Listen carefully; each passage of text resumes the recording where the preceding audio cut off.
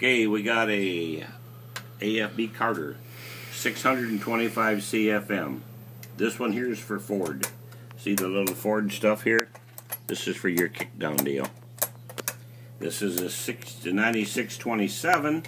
They make them in a 9637. And they make them also with a pipe sticking out there for emission.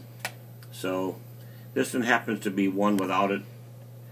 That's I don't know. Some cars want to have that emission thing sticking out. Some don't. This one don't. We're going to crank it up. We're going to have an air-fuel ratio set right there at 12 parts of air to 1 part of gas. We want you to set your timing at 30 degrees at 3,000 RPM. We want you to put an inline filter. We want you to have 3 pounds pressure on the fuel pump at all times in the start. Got electric choke right here. When you get this thing, if the temperature gets below 45, you loosen up those 3 screws, turn that plastic there easy till that choke goes there and hits that right there.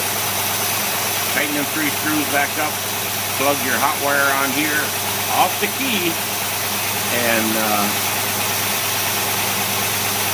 you'll be ready to go. You don't want it on all the time. Now as this car is accelerated, the mixture is going to thin out. See it? It'll go up to atmospheric pressure, 14 around here. We're at sea level.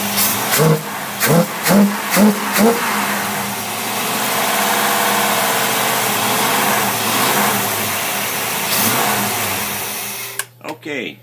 Warning. Never use carburetor cleaner, starting fluid, diesel starting fluid, propane, or any other item to prime a carburetor with.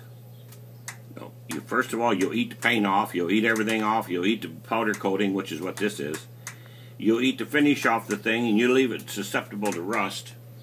Plus, you'll also maybe blow a piston in your engine, because it produces way too much compression.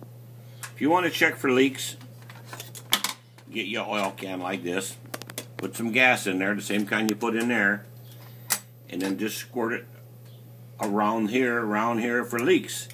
If you got the wrong gasket or the bolts there or bad intake, it'll change.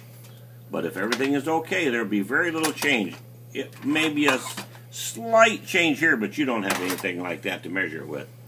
A lot of carburetor problems get blamed on rear shafts and front shafts leaking.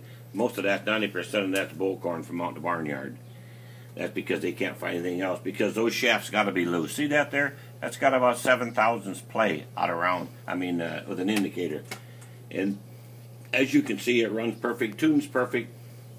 This is your idle screw.